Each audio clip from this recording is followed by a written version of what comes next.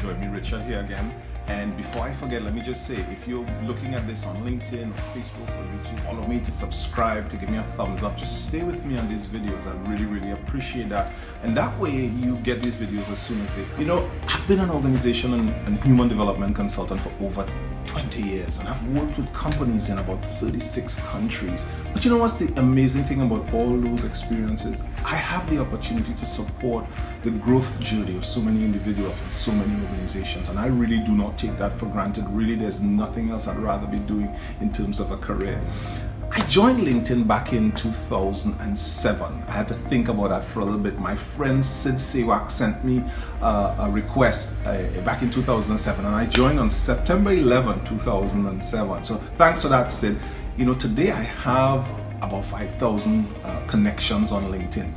And I had decided early in 2018 I was going to do a video on a regular basis. You know, I didn't define what regular would be, but I said I'd do a video. I knew that there's a projection, and this is useful for you to know, that by 2020 about 70% of the data that's utilized online will be because of video, people looking at videos. It's the preferred way to absorb content and to get information. And as if by magic, Paul Garrick Bronson came with his 4 in 4 challenge. He gave an interesting statistic. He said only half of 1% of individuals on LinkedIn post on a regular basis, and then only a fraction of that half of 1% of the 500 million users on LinkedIn post video.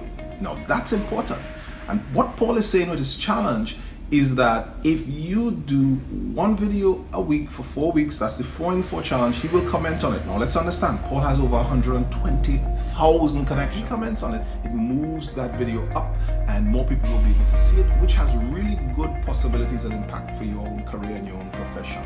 So I want to be on that, Paul. I'm going to say challenge on. I've taken on the challenge, and I want to challenge a couple of my friends, a few of my friends. Shane Ram, I want to challenge Sid Sewak, and I want Charlie Pedro to get on the 4 in 4 challenge. Just be sure to tag hashtag 4 in 4 challenge. I have a commitment that in 2018 I'm going to make 1 video a week. It doesn't sound like a lot, but it takes time to get this done, and also it will depend a lot on where I am in the world. You know, you don't always have all your stuff with you, so there are always challenges. But these videos are going to be about only 2 things that I've picked up as I've worked my career over the last 20 years. As I've walked the planet, as I've worked with leaders and managers all over the world, groups, teams. I've helped organizations put in signature culture, signature service cultures, whether we've planned strategy, whether we're doing change management, team building, whatever we're doing, lots of lessons I've picked up over the years, and I want to share some of those with you. The second set of lessons that I'm going to give are life lessons. You know, as a consultant, as a business owner, lots of lessons as a husband, as a father, lots of lessons I've picked up along the way. Just as a human walking the planet, there are lots of lessons I'd love to be able to share those with you. And I want to share the first one today, and that is consistency. You know, too many people give up way too soon. They get frustrated. They don't see the results quick enough, and they say, oh, I'm tired, I'm going to give up. No, you shouldn't. You see, if you stick with something long enough, it will reveal its secrets to you.